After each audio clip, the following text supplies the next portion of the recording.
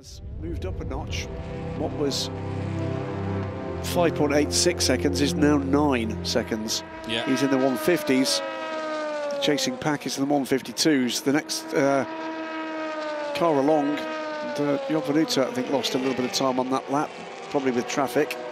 That is a change again. That is Julian Andlauer going by the JMW car. Or did he?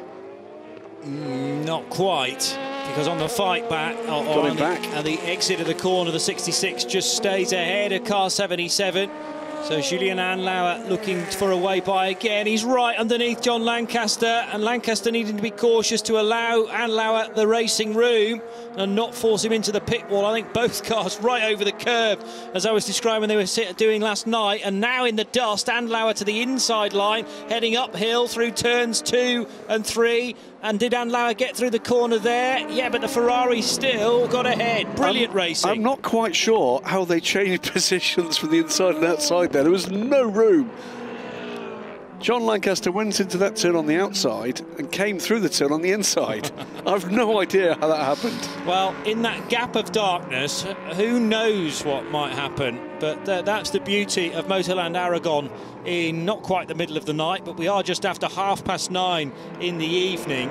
Terrific driving from both John Lancaster in that Ferrari and Julian Andlauer, who we know all about after his antics, both in the United States, but also I remember him first arriving at the 24 Hours of Le Mans and really surprising many people. John Lancaster's been out of the game for a little while, certainly within ACO rules racing. Been doing quite a lot of testing, John. But he goes off the track now, and is that a legacy of running a touch wide and out into the marbles? Because all of a sudden, when he wasn't under as much pressure from Julian Andlauer, he ran deep into turn 12, did just about get the car back to the actual track though, and stays ahead.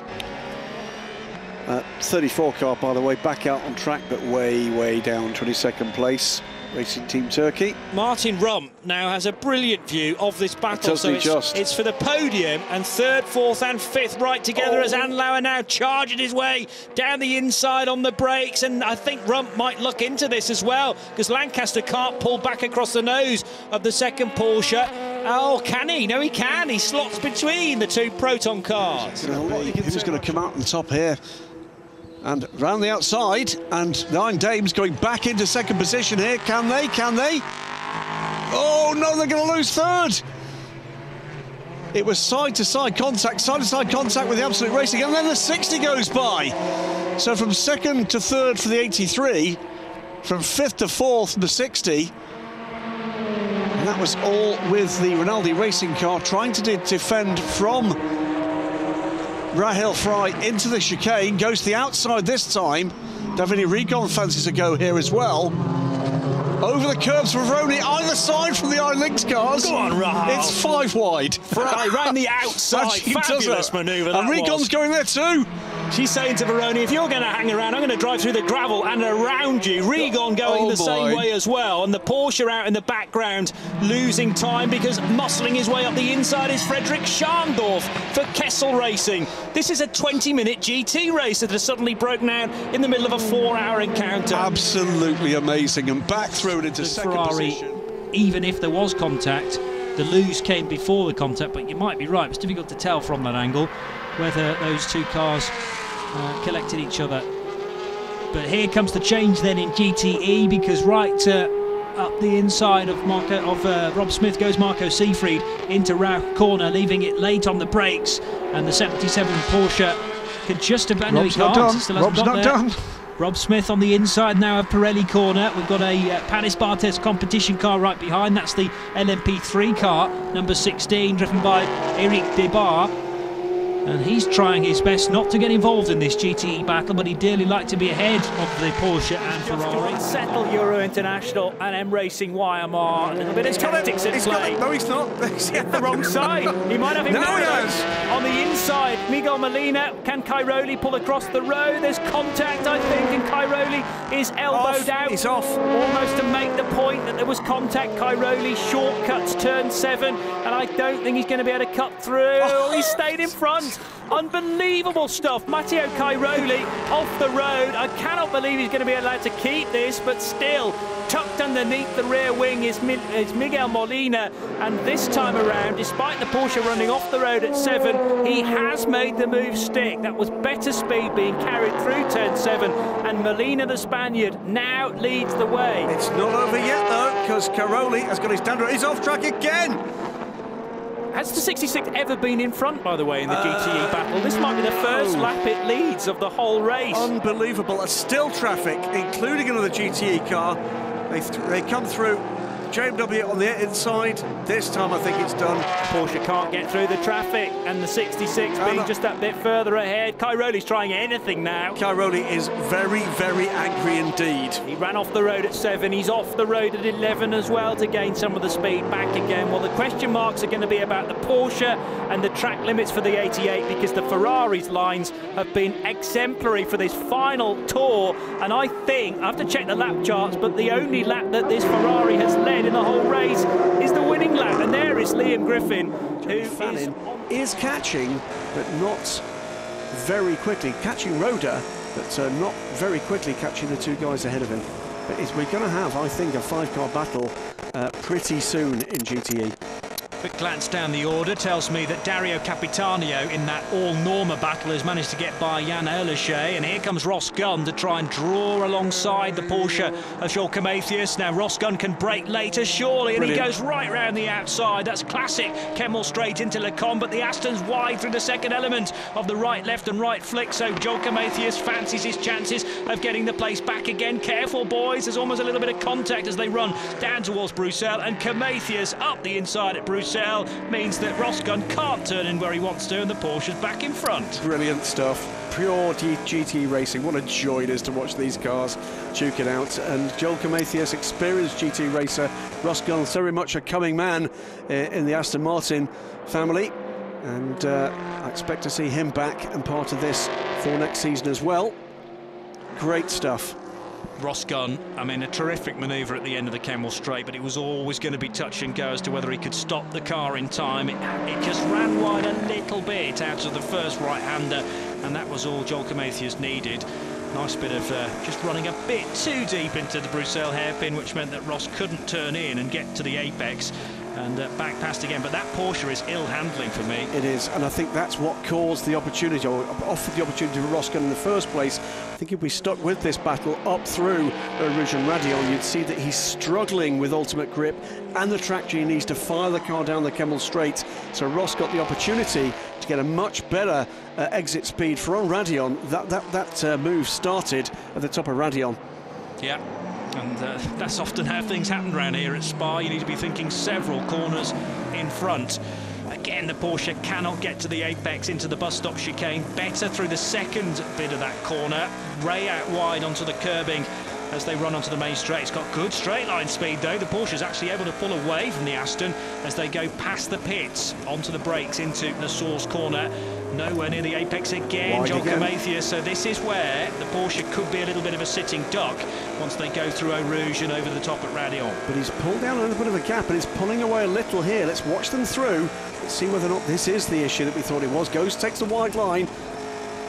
Better there, but watch the Aston Martin speed. He's closing, not as quickly as he was last time, but he's going to go by again. Yeah, can't turn the corners. The Porsche got brilliant straight line speed versus the Aston, but here's the opportunity for the big Vantage. Uses the slipstream. Surely it's going to be a carbon copy manoeuvre from earlier on. Now keep it tight, Ross Gunn, because this is where the Porsche fights back again. Brilliant GT racing and balance of performance possibly being played out in front of our eyes.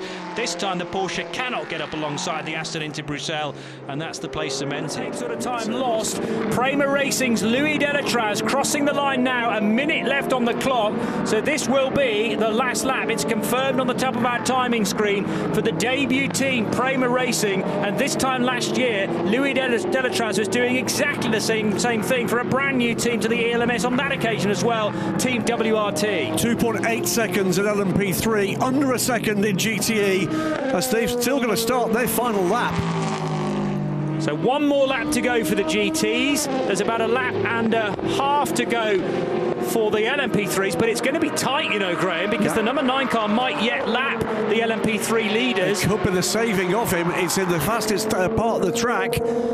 It's going to be about the speed of the number 9 car down the mid-style straight. And the important thing here is that if Delatraz gets ahead of the battling duo in LMP3, that will lock in their positions the next time they cross the line. It is nip and tuck, and actually the 9 car hasn't gained as much ground as I thought down the Mistral straight. Out. It is about when the number 9 crosses the line and what happens either in front or behind him.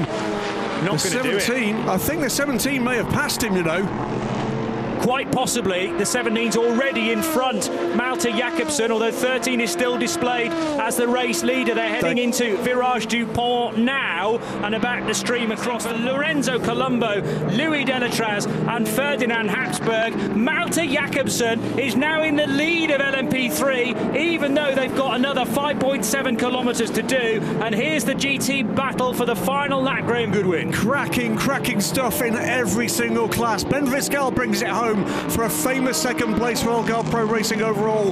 He's 2.5 seconds clear of the Panis Racing Orica of Japanuta. That's the overall podium, but it's all about the classes here. Malte Jakobsen romping away in LMP3, an amazing closing gap here, and here we go to the flag in GTE. They're together. Is there going to be an overlap? Is there room? There's not going to be quite enough. It's going to be Rinaldi Racing take the win. All 3 GTE cars together on the same part of the track, with Duncan Cameron, you sense, now under quite a bit of pressure from Cadai and Picariello. The number 3 United Autosports car in all the activities, we're going through the highlights.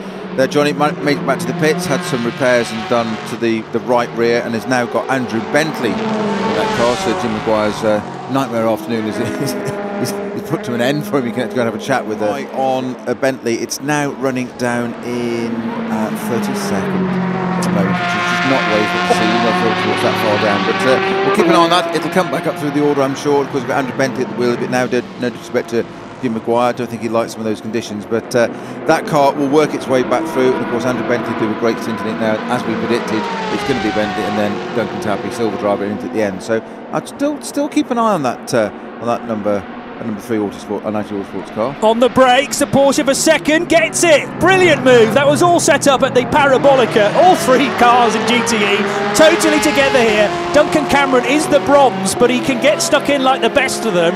And Picariello the silver, Nicky Cadai the silver, bags himself second place. And now the next task is to get ahead of the green Ferrari of Duncan Cameron, which won't be an easy task, but the Porsche, again, we saw this yesterday in the Le Mans Cup race. It's exactly the same thing, the Porsche and Ferrari battle, and the Porsche just seemed to be monstering that car and the Ferrari, and it looks like it's going to repeat itself a day later. But Duncan Cameron will do his utmost in the number 55 Spirit of Race car there. That car will be handed over to, I think, probably Matt Griffin next. I'm not sure whether Aaron Scott's in that second or third. I've just got a feeling it'll be Griff to the finish. It normally is. Okay, so Aaron's going to go into it next. Yeah. To his silver and gold teammates as now for the race lead. Yeah, Picariello picks it off, and I don't think Duncan Cameron needed to really pressure on GTE. Maxime Robin took over from Arnold Robin, his brother in the previous start. Matteo Cressoni, silver rated driver, as Matteo Cairoli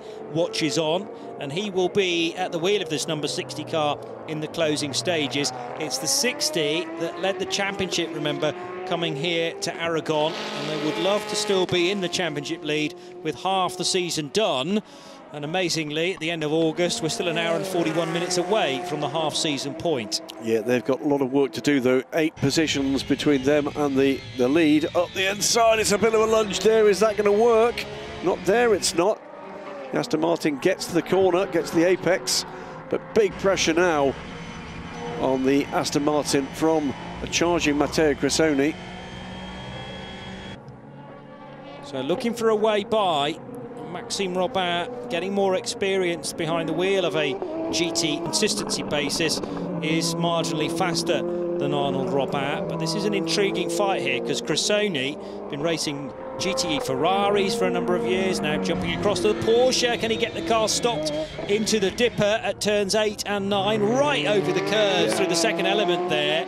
Don't want to be doing that on too many occasions because you will draw the attention of the stewards. Matteo Cairoli nervously leaning back in his chair as he watches this battle. He'd much sooner be in the car and in full control than having to watch his teammate. Big dive this time, and I think he saw much more or less let him go. It's a very aggressive run here from Matteo Cressoni. It is. But I think he's trying to impose his will. He's managed to do it on the Aston Martin driver. So that didn't look on, I have to say, coming through turn 11, but clearly Cressoni was fully committed. Every time he gets a kind of lap to have a crack at this, past comes a P2 or P3 car and gets between the two again. It'll be frustrating for Ricard. It won't be the first or the 101st time this has happened. So it's a very different line through there, trying something different. That Ferrari is super quick, isn't it? I suppose he relaxes in the knowledge that if he's got to allow the LMP2 car through, then so has Matteo very shortly too. And far better to not fight that, just sit off the racing line, allow the P2 car through as quickly as possible, and then gather momentum once more. And he's lost, I mean, from a net point of view, he's lost no time at all to Matteo Cressoni in doing that. They're both going to be lapped by the WRT car, and sensibly Leitz picks up a bit of a tow this time from Newman into the WRT car. Louis Delatraz, who took over from Yifei at that penultimate stop for the WRT crew. Yep, squeezed the outside, but there's a bit of a wiggle over the curbs there. Will that give him just an opportunity? He lost a bit of momentum up the inside, becomes the outside. He's got it done. He's got it done. Beautiful move. Beautiful move from Ricard Leitz. Podium results as well. It was something ludicrous, like 3 or 4 count-back points, wasn't it, before we could actually declare a championship winner. It was down to the number of 4th places each car had. As now to the outside, Ricard Leitz. Oh, it's Larza now. Felipe Larza, yeah. Fernandez Larza taking charge of the 93 car. Is this an outlap? No, not quite. It's an outlap for the 80 car. Okay, so tyre temperature might have dipped very slightly, but presumably therefore Felipe Larza is saying this is my time to pounce, because this is the best opportunity of taking the race lead. Miguel Molina is the new driver into the 80 car. He's coping well. He's not going to be easy to pass. It's Miguel Molina. And I think visually, on the balance of performance, that Ferrari is down the straights so much better than the Porsche. The Porsche is good through the corners, and that's where Leitz was closing in on the 80 Ferrari. And as you can see in the background, just 4.5 seconds back, Rahel Fry. And this is going to become a 3-car battle very rapidly. Well, Molina driving deliberately defensively. Just wonder if he can make the break on the Porsche and then focus on the road in front. He should be able to inch away, but this is the part of the circuit now where for me, that favours the Porsche, and Felipe Fernandez Larza trying around the outside of the black and white Ferrari of Miguel Molina. Tyre temps on the Goodyear Eagles still coming in for the Ferrari, whereas the Porsche has had a couple of laps to already do that.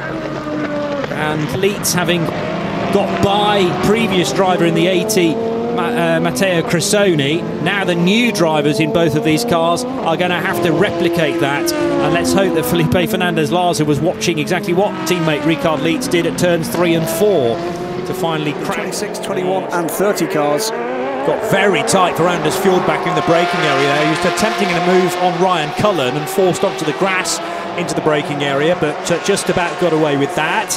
Now then, this is the race lead in GTE. How close do you want it? Okay, we're 5 minutes in, but one very heavy car, 30 kilos heavier than the one behind it. The 77 is carrying weight as well, we must remember that, but only 10 kilos for Christian Ried. Side by side for second place. Slightly better positioning though for Fabien Laverne. That means he can edge off Egidio Perfetti, who was timed as in second place at the line. Well, that's now gone back to the Ferrari as they leave the chicane. So in that class, Dempsey Proton Racing, they're carrying a little bit of ballast. I think it's 10 kilos for them. Christian Ried leads the race. Egidio Perfetti drops back in behind Fabien Laverne for the moment at least. The Ferrari carrying 30 kilos. Bit of contact there, side to side, and Perfetti ducks out of that, takes the effectively joker lap through the second chicane, joins in with very little time lost. Fourth, by the way, behind this trio is the JMW Motorsport Ferrari of Wei Lu, who really impressed me. Getting out of there, double yellow at turn 1. So actually the second Kessel Ferrari wasn't involved in the initial incident, had to take to the curbing to get by, but 55 facing the wrong way briefly, Duncan Cameron, and also involved the other Ferrari, as we mentioned, JMW Motorsport Wei Lu. The fastest lap of the race goes to the car in 39th position, as Giorgio Sinigiotto shows just how annoyed he is to be at the back of the race. No shortage of speed there for the Dallara at this point. Look up the inside from Perfetti on Laverne there, that didn't quite work. Stuck there till a decision will be made about whether or not that car is able to be recovered back to the track or is out of the race. Let's wait and see. Also slotting by the GT leaders is the number 34 car of Kuba Śmiechowski, starting that inter-Europel competition P2. The team down to 2 drivers, of course, Kuba and Danny Gloss, with Leo Roussel, as we say, just hurt in that incident yesterday. Get well soon, Leo. Behind is this GTE battle. Giulio Perfetti is not letting Fabien Laverne get away. No, certainly not. And as I say, the more that Egidio Perfetti pesters the back of the Ferraris, the big look-up from Śmiechowski there into the second chicane. But I think this Ferrari is now really starting to struggle with the extra weight, with the extra tyre wear too. And Egidio Perfetti's a splendid bronze driver, getting more and more used to a GTE Porsche. As he's shown in the World Endurance Championship, they had a strong round at Paul Ricard as well in the opener for the ELMS. So this is literally a car's length between the top 2 in GT. And what about Christian Reed recovering now from that spin at Ascari? He's 5 seconds back from the Cool Racing car, which is about pretty much 5 seconds back from this GT battle too. That's right there. In fact, the Cool Racing car right now behind Egidio Perfetti. Yeah. So we'll soon be looking to get by this pair of cars. There you go, there's a Cool Racing car with a BHK car behind. Probably going to view a Christian Reed popping out of the Ascari chicane in a moment. And there he is. Yeah. So that's the distance, 5 seconds. Perfetti trying to line up Laverne again for an overtake. They've allowed the 2 faster prototypes through. And what's Laverne's exit like out of the Parabolica? Pretty good. Again, that's a momentum corner where they struggle with this extra 30 kilos. Watch the Porsche, there's a great exit there. He goes to the inside, now dummies that to the outside. It's the less favourable line into this chicane there. But can he do it on pure top speed? It's certainly under braking. Ferrari braking hard, takes back the position. Neatly defended there. It's beautifully done by Giulio Perfetti, but the Ferrari just had him under braking rather than straight line speed. Now this is where it doesn't have the acceleration though. 30 kilos more, it's all bolted into the passenger seat effectively. I didn't realise there were several positions that the team can actually choose, I think 2 or 3, but it's a sitting duck here surely for the Porsche. No, very good on the brakes again. He almost collected the Algarve Pro car. I don't think Perfetti had seen the Oreca catching. Now Laverne is squeezing the Oreca. He's going to be desperate to get that car through. That's the 25 car of John Fowle recovering back up through the field.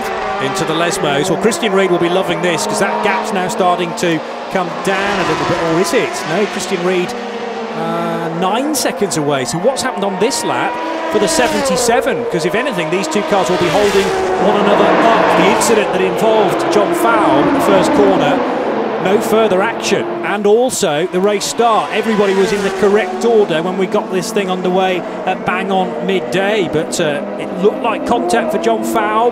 However, nobody to blame for that incident. Out of this little lot as we watch this enthralling battle for the lead in GTE. The lead battle overall is just under 1.5 seconds now. James Allen catching Alexander Coignot. Through, up the inside goes the 31 car of Taxon Kim. John Fowle, by the way, has made up 2 positions since rejoining the back of the LMP2 trail. Here comes Perfetti again up the inside this time. Got the inside line. And this might be the telling move. This is far, far better now for the Norwegian than a lap ago. Just needs to brake just a smidge later than the Ferrari and potentially block overtake it. And can it turn in? Well, it's not the ideal line. The Ferrari takes a very different route. But now as the Porsche accelerates out of the chicane, it's already edging away and we have a lead change in GTE.